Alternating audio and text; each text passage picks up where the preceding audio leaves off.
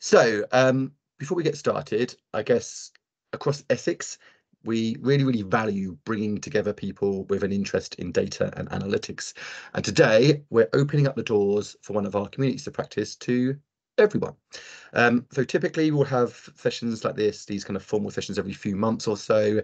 They're about sharing work, sharing practice, ways of working or methods and so on. We tend to get a mix of local speakers, the people from our respective organisations that will share their expertise, or we might get national experts that will share kind of best practice in the field, or simply just organisations sharing their work that they're proud of and want to share with others. For anyone really that works with data or with an interest in data, and primarily for the people in the kind of Essex public sector environment.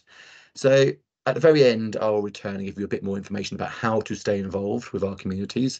Plus, if you're joining us from outside the boundaries of wonderful Essex, we can signpost you towards some resources and communities that you can connect with too. In a moment, I'm going to pass to Mia Hatton, who is a data science community program manager at ONS. But then the bulk of the session itself will be led by senior analytics designer Rachel Newby, who is going to help us ensure all our good analytical work is hitting the right notes with our audiences. Lastly, though, before I pass over, as I mentioned, one of the highest volumes of people for a data talk session.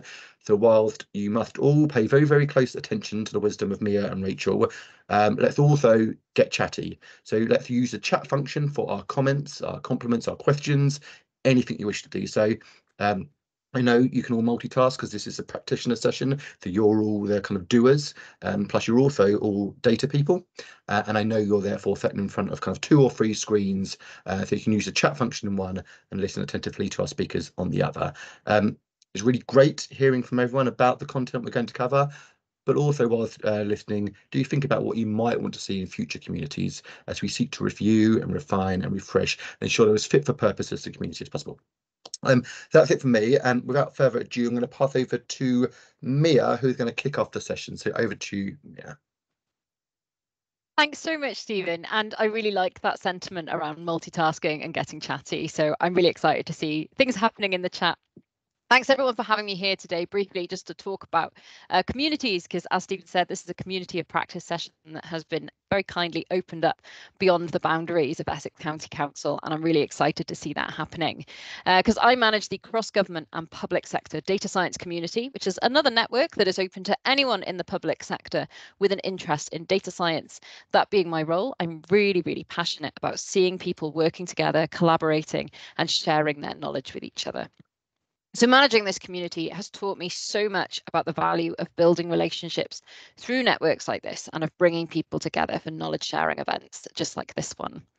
Because by building up our networks, we learn about the different ways people are solving similar problems, and we gain awareness of all the different kind of tools and projects that are being developed all across the public sector that could be solving the problems that we have right now. So my focus with the public sector data science community is collaboration over duplication.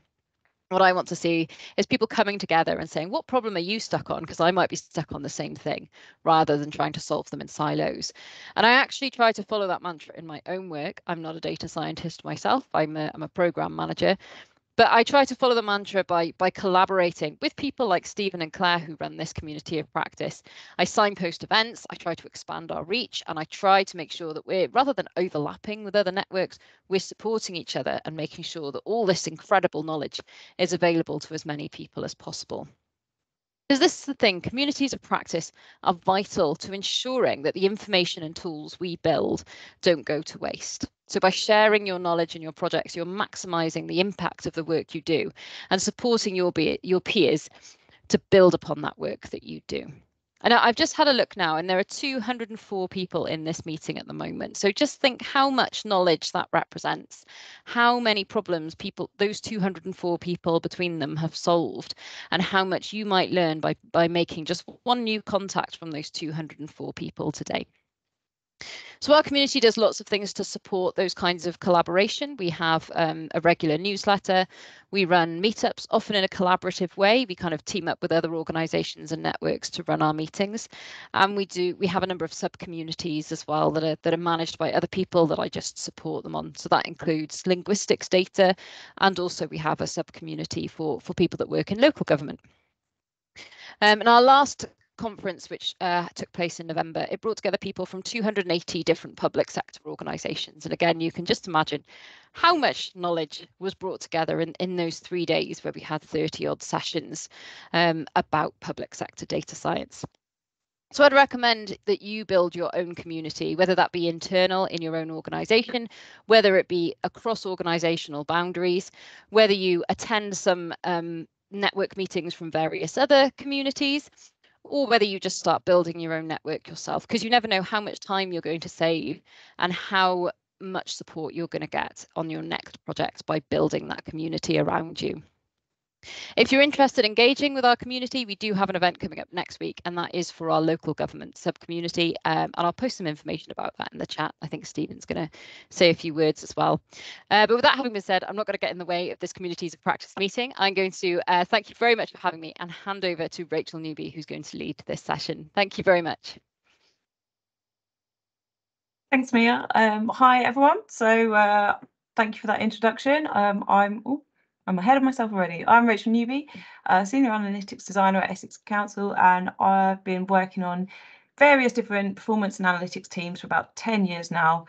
And actually, one of the areas of work that I've found most interesting is how we translate our data findings for different audiences and how we talk about data with people who aren't data people. And maybe they're not as excited about data as we are. And it's really been interesting to see changes over the last decade and some really exciting growth in our capabilities in terms of what we can do as a team with data, but also in changes in how we communicate that data to various audiences, how we tailor and adapt our work, and the new appetite for data that now exists. I think that's definitely an increased level of data literacy, data kind of appetite from compared to about 10 years ago. So what we're going to talk about today is our data outputs, what makes them effective, why might they not be being used to their full impact, and a little bit about telling data stories and good visualizations. So hopefully what makes a good data output? Firstly, I think it's quite a difficult question. So it's a little bit of a tough ask when I first started thinking about this section, because a data output is a deliberately very broad term. It can mean a whole bunch of different things to different people. We might be talking about a Power BI dashboard. We might be talking about a summary report, an insight slide pack, a single chart. It could be a model, a forecast. A whole bunch of different things could come under that umbrella of a data output. And any of these different products that we create might have completely different purposes, different aims, different audiences. So how do we then say what is good across all of these different things? Is there anything that they can have in common that we can say this is what a good data output looks like? And for me, the answer to that is impact. I think if we're searching for a common thread between all of our data outputs, what we want is for our work to get used, for it to have impact.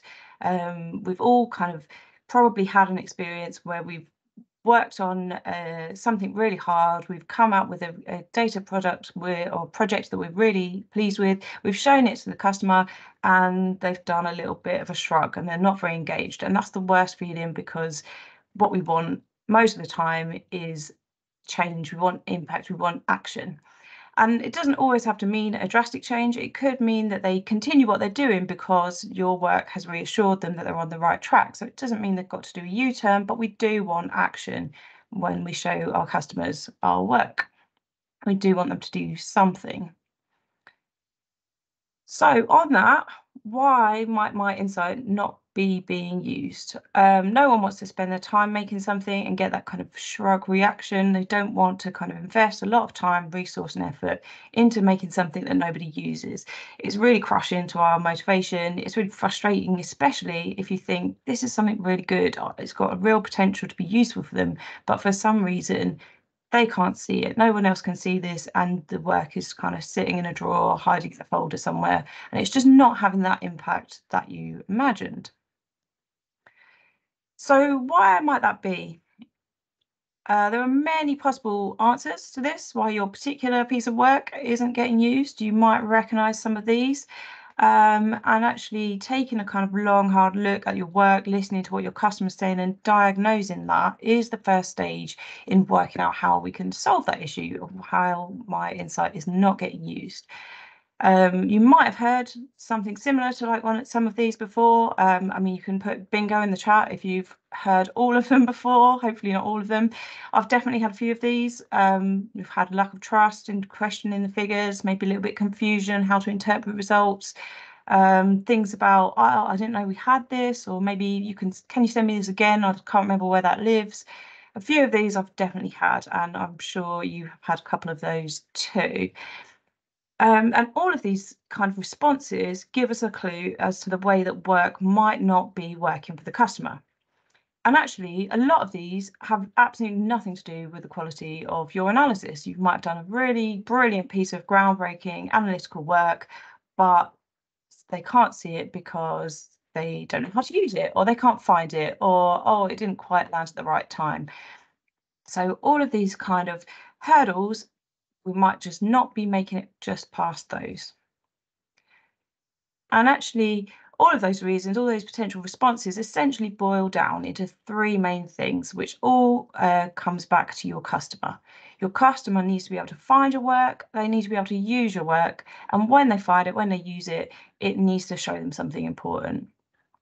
So thinking about a customer perspective across all of these, all three of these are essential because any data output is going to fall down if one of these three legs is missing. So it's no good really making something brilliant, exciting, really important. It's really easy to use, but you never actually show it to anyone. So nobody sees it, nobody knows it exists, nobody knows it's there. And similarly, it's no good doing all the promotion really brilliantly. Everyone knows about this piece of work. It's the number one thing they always hear about. You've made the design really slick. It looks lovely. It's got a great user interface. But actually, when the customer comes to use it, there's no substance there and they don't really know what to do with it. You're still going to get that kind of shrug response that you don't want.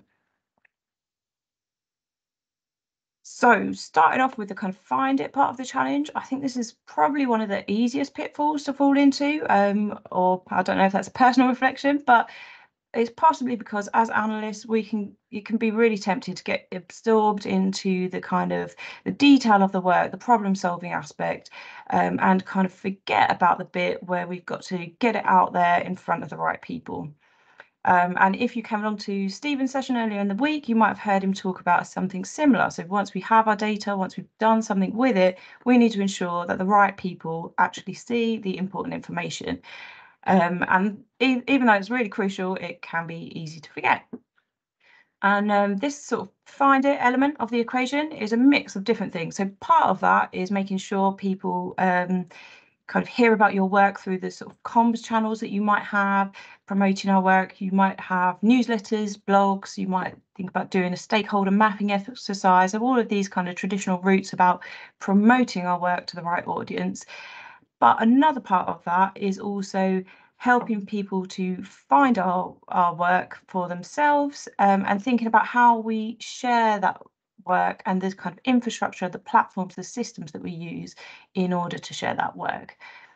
So the very first stage that we don't always think about in terms of how our work literally gets to in front of people's eyes are the stages between they're thinking, oh, well, maybe I'll have a look at that dashboard, and then what point do they then see that information on the screen? So this is the very first part of the customer's user experience, and we can sometimes, excuse me, forget about this.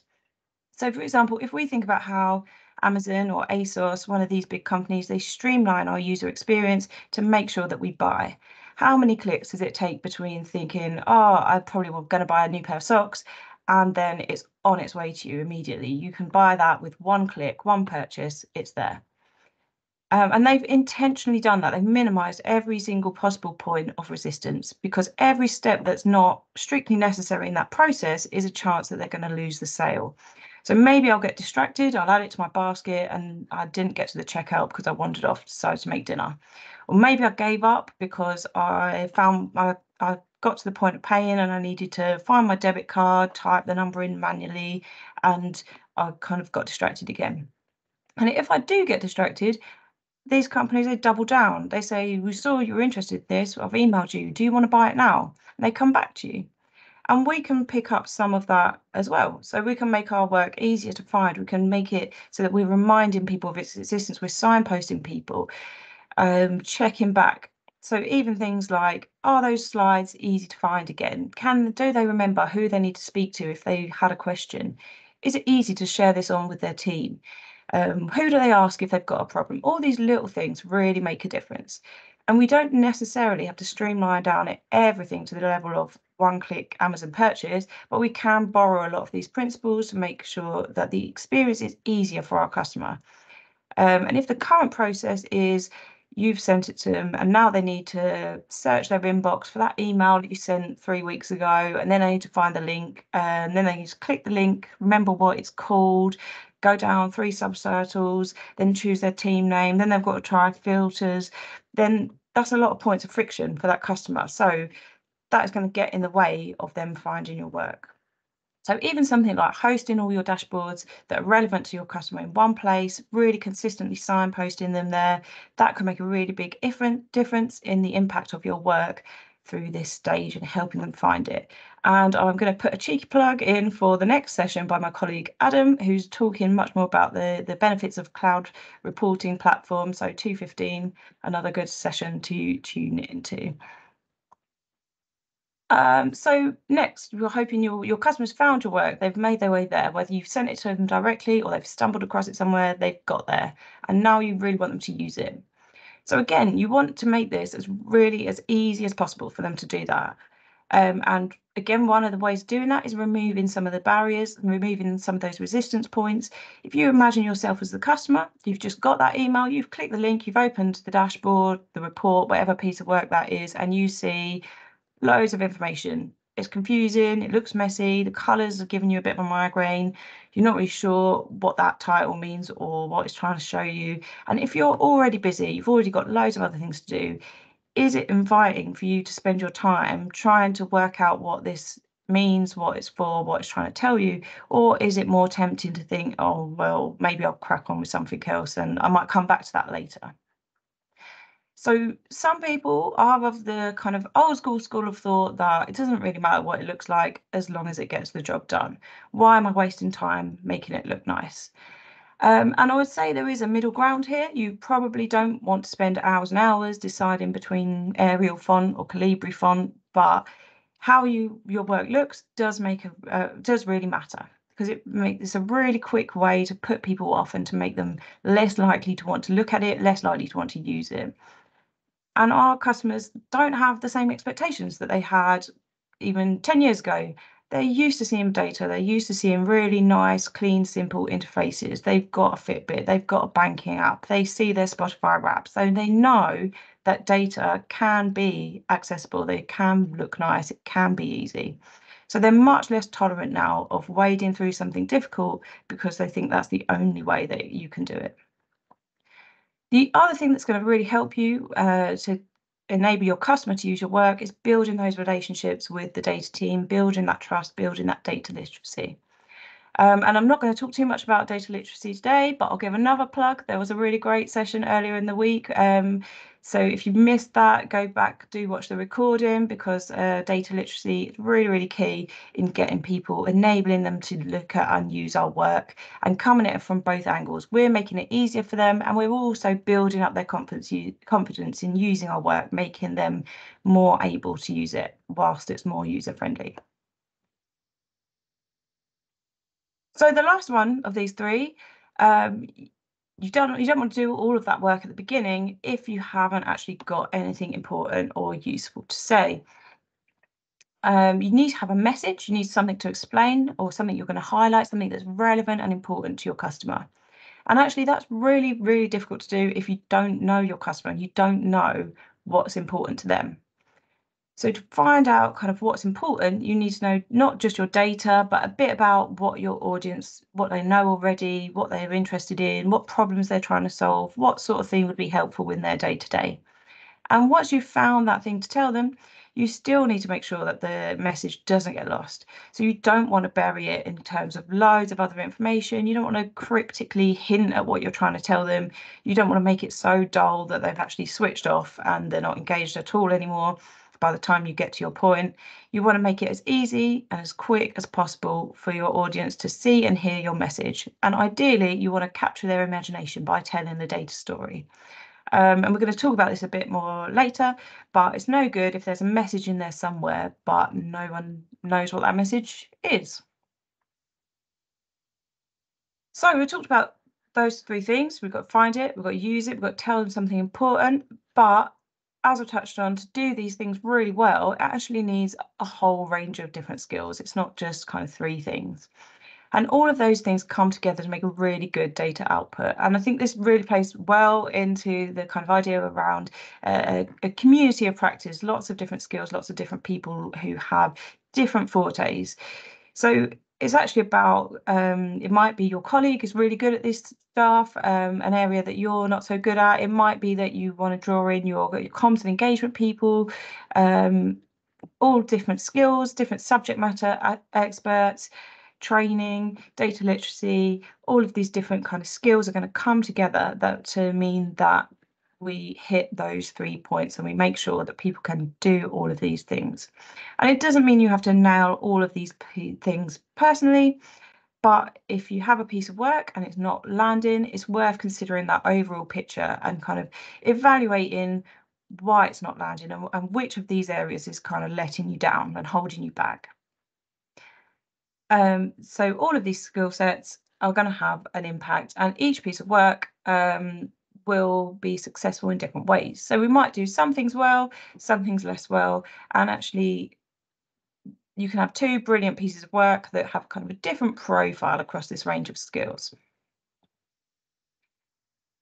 I've got a really quick quiz for you now, so hopefully you can get involved. I think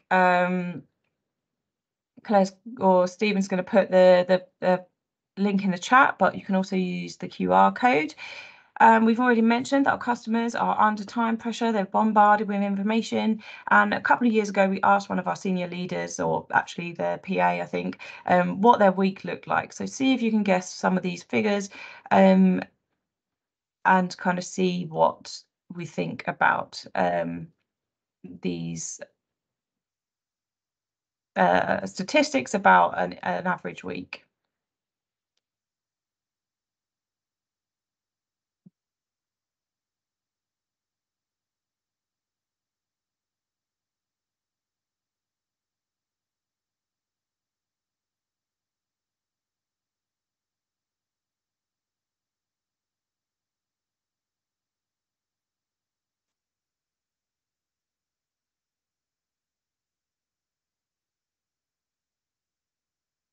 Hopefully that quiz is working. I'm not sure.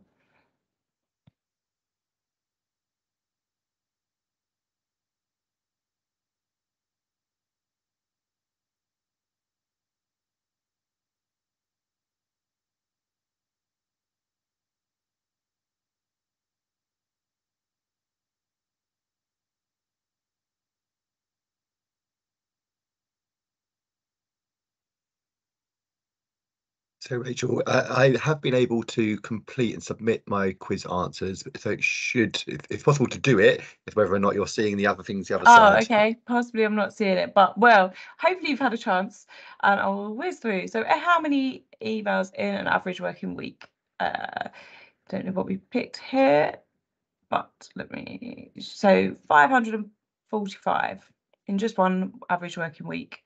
It's quite a lot of emails to deal with. We've got, I think these should have updated, but I'm not sure that they have.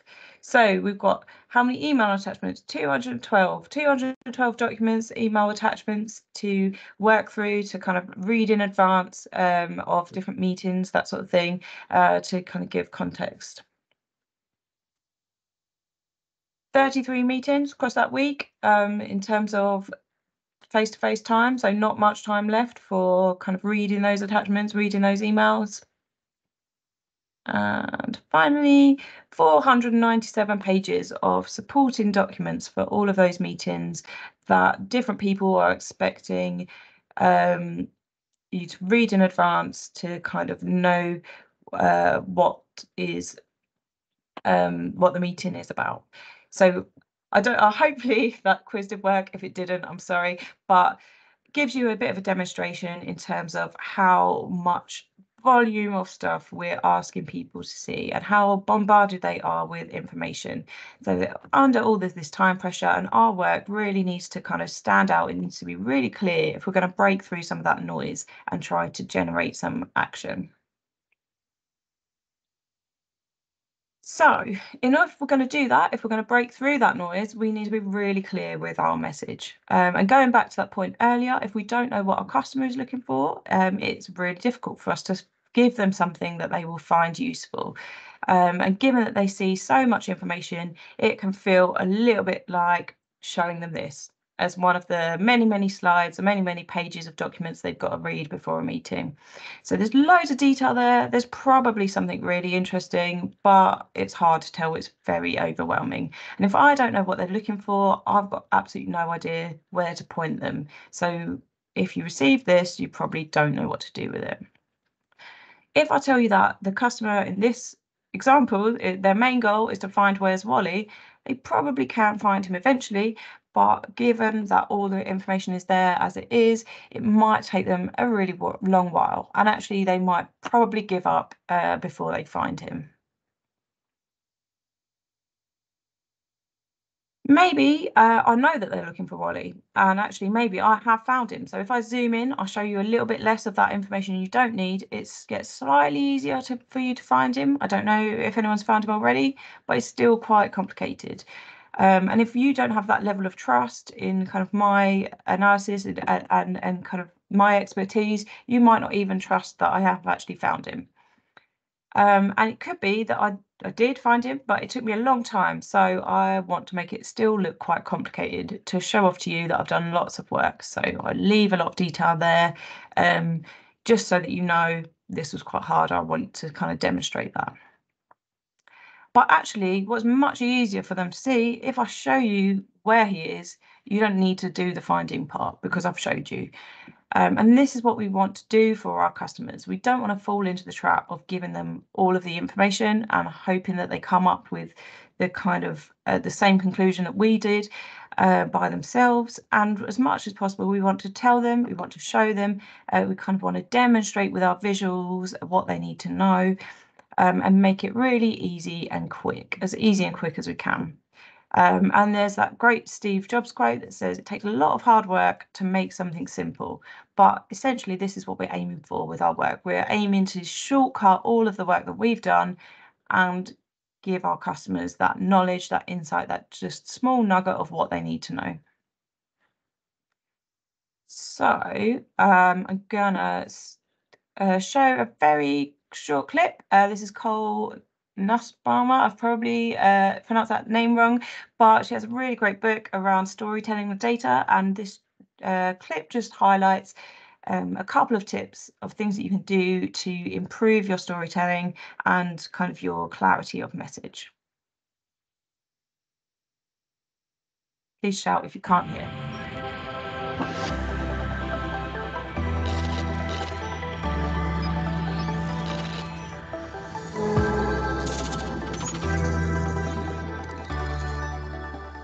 So Cole, if you had to just give 3 tips to listeners on how to improve their storytelling with data skills, what would they be? So my first would be to be really specific about who your audience is and design everything you're doing with that audience in mind. So I think too often we design a communication, right, a PowerPoint deck, say, for ourselves, for our data, for our project. It's really easy to do. It's actually a much harder but more effective thing to step out of ourselves and think about how do we design this first and foremost for our audience, which means thinking about things like, who are they? What do they care about? What keeps them up at night? Yeah. Because if we can frame what we need our audience to know or to do in terms of those motivating factors, then we get their attention and can get our message across. So I think first would be audience. Second, and I mentioned this earlier, but would be think about where you want your audience to look and create sparing contrast to achieve that. And the easiest way to do that is sparing use of color. Yeah. Right? If we think about not designing anything to be colorful, but rather working in grayscale and then using color really intentionally as a cue to our audience, it tells them where they're meant to look. That can be really effective for more quickly getting our audience to the point that we're trying to make. Yep. And then thirdly would be words. Use words. I think sometimes when people think of data visualization, they think it should all be numbers and pictures and that words have no place. But words play a very important role in making those numbers and pictures understandable for our audience. So that means we need to title, right? Every axis should have a title. If there is a key takeaway, which if you're at the point of explaining something, there should be, put that down in words, right? If we do those three things, we think about our audience, we design with them in mind, we use color sparingly to focus attention, and words that tell our audience why we want them to look there and what the takeaway is, that's a successful scenario for communicating effectively with data. Perfect. Well, I was fortunate to attend one of your workshops a couple of years ago, and I do remember the tips around colour, and I have actually taken that forward since. Awesome. And I do seem to get more speaking gigs, so maybe it's, It works. you know, maybe I owe you some commission or something. But so, as I said, fortunate to attend a couple of years ago, and one of the other things that really struck me during the masterclass that you ran was around the narrative arc that you took from classic storytelling. And how you applied it to presenting data. Yep. I think that'd be something our listeners would really enjoy hearing about. Sure thing. So if we think of a story, stories typically follow this narrative arc where you start out, there's a plot. Tension is introduced. That tension builds in the form of a rising action. It reaches a point of climax. There's a falling action, a resolution. Turns out we are hardwired to remember stories that come at us in that form. Challenge is the typical business presentation doesn't look anything like that, right? Typical business presentation follows a linear path where maybe we start off with the question, right? What did we set out to solve for in the first place? Then the data. Where did we get it? What did we do to it? What assumptions did we make? Then the analysis. What were the actual statistical methodologies we employed? And then finally, our findings or a recommendation. This is the typical path of a business presentation. And that's because this is the path that comes most naturally because it's the path we typically go through when we are analyzing data. But it is a very selfish path because at no point along that typical linear path do I have to give any thought to my audience. And for me, that's the biggest shift that happens when we think about our business communications, not along a linear path, but reframing them, making use of this narrative arc. Because to have an arc, you have to have tension. And it's not about making up tension, right? If there's no tension, you'd have nothing to communicate about in the first place. And also, it's not the tension that matters to you, right? It's coming back to audience. It's the tension that matters to them. If you can identify that, you can get their attention, build credibility, and drive them to the action you need. So we teach the narrative arc, we teach it in our workshops. Both books go into this as a framework to be able to use as another way to think about how you might communicate data-driven findings. In this series, we will be speaking to Great. So Cole mentioned there the importance of a good narrative, a good story. And I think that's really, really crucial. And kind of constructing that story arc to take people with you, to remember your data, to engage with what you're showing them, to make them feel inspired to act is really, really vital. And I think one recent example that I've seen, kind of a data example of this is the kind of recent news issue around the post office scandal. You might have seen the drama. You probably have heard about it, even if you haven't seen the ITV, the series. But hundreds of postmasters had their lives ruined by an issue with the Horizon computer system.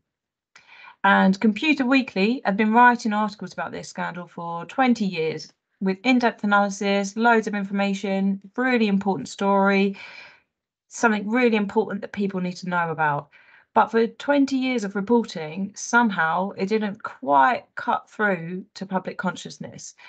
And actually, it was only when the ITV drama captured the kind of individual story, some of the emotion behind it, some of that kind of journey. And suddenly there was a lot more public interest, a lot more political action. All of a sudden things start to change. You hear things in the news, you get action.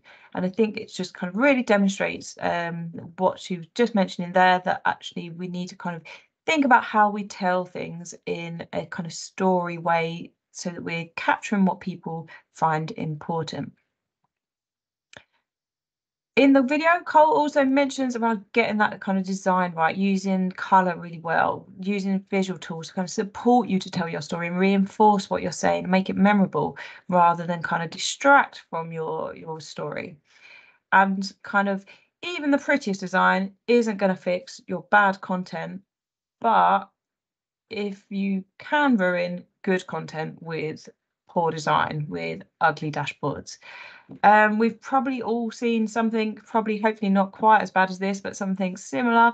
And actually, I kind of love finding them in the wild. So if you see something hideous, please share, put it in the chat. I'd like to see.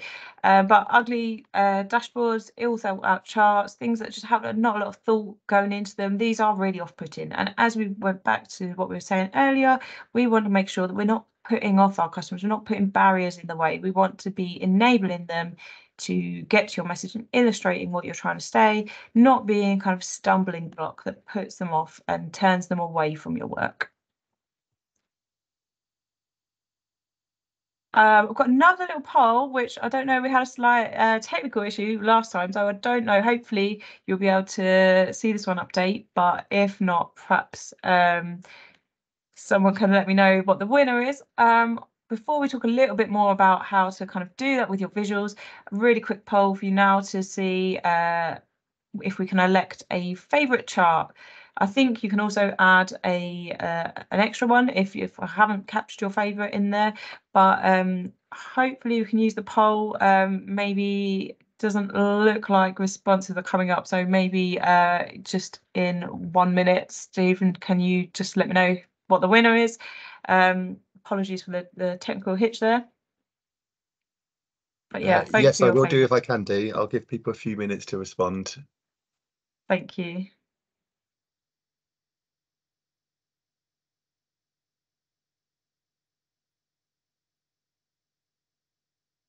But I appear to be struggling myself. Oh, here we go. I'm coming up with something. No, I'm not. Yes, this might be one of those where we just all agree it was 3D pie chart and move on. Okay, well, sorry about that. We've had a technical hitch, but we will agree to 3D pie chart, best chart ever. Don't write in, or maybe do write in. But actually, now that we've agreed that the 3D pie chart is the best, we can use that for everything. But really the answer is kind of it's horses for courses. So any test of any good visualization really is, does it tell the user what they need to know? Is it quick and easy to understand? And does it enable the user to act? So it really depends whether a good visualization really depends on its purpose. Pie charts get a lot of hate, although it might be the favorite. But in the right context, they can actually be really impactful. So this Apple Watch example, it tells you what you need to know. It tells you that quickly. It doesn't take up much space, and you know what action you need to take based on one glance at that picture. And in my book, that's a successful visualization, even if really it's a glorified pie chart. And as we just talked about, you don't want your visuals to put people off, but you also don't want to fall into the trap of style over substance. You don't want to make a really beautiful, never before seen looking lovely visual if no one knows what to do with it. And the classics are classics for a reason. Simple but effective is better than complex and confusing.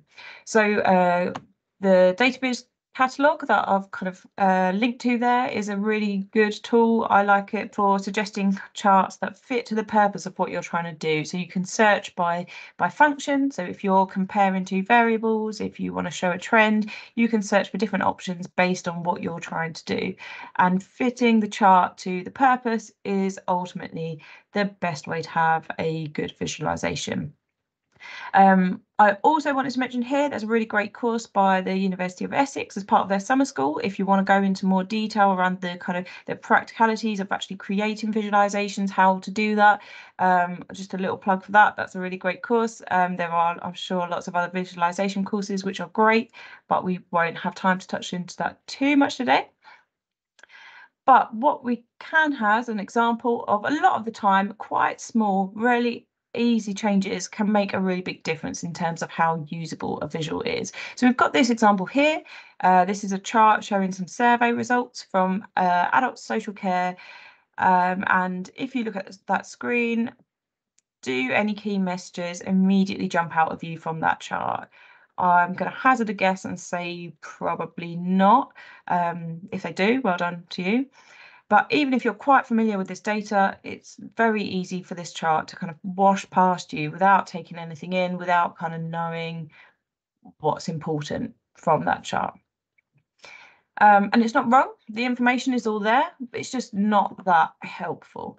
There's lots of barriers for the reader to actually see anything interesting going on. There's kind of, you've got two different keys, you've got unclear colours, it's not in any sort of immediately obvious order, the text is diagonal, there's a lot of visual things going on that aren't helping us.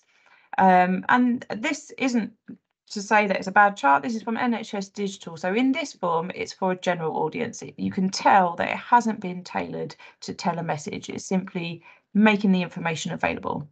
And there's nothing wrong with that in its context. But if my customer comes to me and asks, how did we compare on our survey results? I could be really lazy. I can say, oh, I've got a chart on that, and I can send them this. Just copy and paste it into a report just as it is and send them a bunch of charts similar to this for every question. But realistically, if I do that, how much of it are they going to take in? How much of the message are they going to see? Or how much time are they going to have to invest in order to kind of find that message? So I'm putting more work onto the reader to do that unpicking, to do that kind of exploration, which they may or may not do. As we talked about earlier, they're very busy. They might just give up before they get to that stage. So how does Essex compare? Which local authority is doing the best? It is there, but you probably can't see it. So making even just some quite basic changes can make this much easier for the audience to process. So it's the exact same information here, it's just been slightly reformatted. So it's still a basic bar chart, really, but I know that they're looking at Essex. So I've pulled out Essex with that colour, just as mentioned in the video. I've used clear wording. I've put a heading in here. Lots of these tiny little things that are really easy, not technically difficult things to do, but actually the combination of these small things, changing the legend, changing the labels, doing these really small things can help you to answer that question. And now if I ask you, well, how does Essex compare? Which local authority is doing best? You can really quickly see that information, hopefully. You can kind of answer those questions and move on.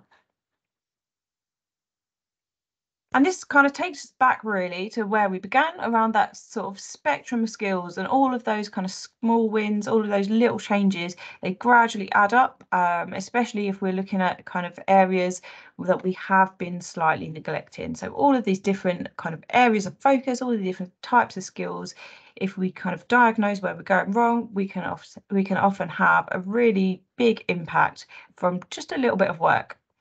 And the difference between an okay data output and a really great data output might be something quite small. There is a kind of element of the law of diminishing returns here. If you've already invested loads of time, loads of work on getting one area, one part of your projects really spot on, then and you've neglected something else, then actually 10 minutes sharing your work at the right meeting and making sure so that your customer actually finds it might do more in terms of your impact than spending another 10 days tweaking your analysis slightly or tweaking that chart slightly to make it look nicer visually, changing the colours. So it's all about kind of balancing out and identifying where you need to add that work, where your kind of data output is falling down for the customer. And kind of on that note, hopefully go to the next one. Just as we're finishing up, I wanted to include a few kind of practical ideas of really small things that you can do in this space. So if you have a piece of work, it's not landing exactly how you wanted, and you've identified, okay, maybe this problem seems to be that no one's actually finding it. There are things you can do in 30 minutes or less that you might help to kind of build up the profile of your piece of work and make a difference. Help it to have more impact. And this isn't obviously an exhausted list. Love to see more tips. I think one of the kind of real values of having a community of practice is sharing knowledge between us, and kind of having that collaborative effort and all learning from each other, because actually we all do different elements of this well, different elements less well. So there's things that we're comfortable doing, that we love doing, that we want to spend time on, and everyone's got those areas where it's not their favourite and they probably don't want to spend loads of time on it. And actually, maybe that's where they can make some really quick wins. So really easy things that you can do that will take 30 minutes that might help bring your kind of piece of work slightly up into kind of a more usable piece of work. So finally, I think we're just coming to the end of the session now, but just to recap what we've talked about today, our customers need to be able to find our work, they need to be able to use it, and it needs to tell them it's something important if they are going to take action based on what we've done and if our work is going to have impact. So we need to do all of those things well. For the most impact, we want to draw across those skills that we just mentioned from all across the team. We want to bring people in, work collaboratively. That's the best way that we're going to kind of meet all of those things. We need to know what our story is before we can start to tell it. We need to kind of identify that story and spend time working on crafting a narrative. We need to make sure that we're not hiding our really good work, our really good content behind distracting design, poor design, layers of kind of things that we don't want to see. And we want to show people what we mean. So be really clear with our visuals, with anything that we're adding in terms of visualizations, making sure that that illustrates what we're saying and we've got a really clear, succinct point. And finally, those small tweaks really can make a huge difference. So it might not be that we need to kind of have it might not be an issue with our analysis at all. Our work might be really, really strong in that area, and actually small things can give us kind of low-hanging fruit that gives us those kind of easy wins to make the difference between something that is an okay data output to something that is really great. So that is me. I thank you everyone for your time today. I really hope you found it a useful session, and thanks for listening, participating in the chat. I'm going to hand over to Stephen now at the end to talk about our community of practice and how you can get involved and kind of stay in touch with us. But thank you for your time. Thanks for listening. And thank you very much, Rachel. That's really, really awesome to see. And I think some real practical things there that people can take away and instantly apply in their day-to-day role, because like you covered, it's incredibly important that the right people are able to find their information at the right time, understand it, and so on. Because if they don't, then what's the point of all the stuff that came before it? So absolutely fantastic seeing all of that, and lots of great engagement in the chat. I'm sure people really, really appreciated that. So continue with your feedback in there. I'm going to quickly close up now. I know there's been some questions in the chat. We'll endeavour to try and respond to as many people as possible from there. But I'm going to sum up very quickly at the end and talk about the community of practice itself. So we want our community to be more than just these kind of periodic virtual gatherings. We want to create a much more of a kind of holistic community where people are connected and able to share and talk between themselves outside of their kind of scheduled calendar events. So over the course of the next few months, we'll be looking to review, revise the kind of mechanisms for how we deliver these communities. And if you want to stay in the loop, or if you want to contribute to what that may look like, then please contact Hector at essex.gov.uk. Let me drop that in the chat right now whilst I have it to mind. So there we go. And if you visited us today from outside of the kind of wonderful boundaries of Essex, we opened our doors to you today. I hope you found that useful as well. If you want to talk about kind of communities of practice, then please do get in touch still. But yes, if you visited us from outside Essex and you're kind of all of a sudden thinking, what can you do to stay involved, and you're even considering moving to Essex to kind of trigger some kind of loophole, there are other communities for you as well. And I'd like to begin with an event that Mia mentioned at the top that she's pulled together for the data science in local government community. That is next week. It's featuring a hands-on workshop with developers of policy priority inference at the Alan Turing Institute, and a panel discussion on establishing your data strategy. And these are sessions that are both for practitioners like some of the people here today, and for data leaders, also like some of the people here today. And you can register for that event on Teams. Again, I'll drop it once more into the chat. We'd always love to hear from any of you, regardless of where your desk is based, in Essex or otherwise. So please do continue to stay in touch, reach out to any one of us, and we're always happy to help where we can. I guess I would like to end now by once again thanking Mia for her introduction and her talk on the value of communities of practice. And once again, thank you to Rachel for her expertise really in how to ensure that all of our good data work is landing and having the impact we want it to, because at the end of the day, that's why we're doing this. That's why we are analysts. We want people to hear our understanding, hear our insights, and take action from it to create a better kind of world for the people in it. So thanks again to Rachel.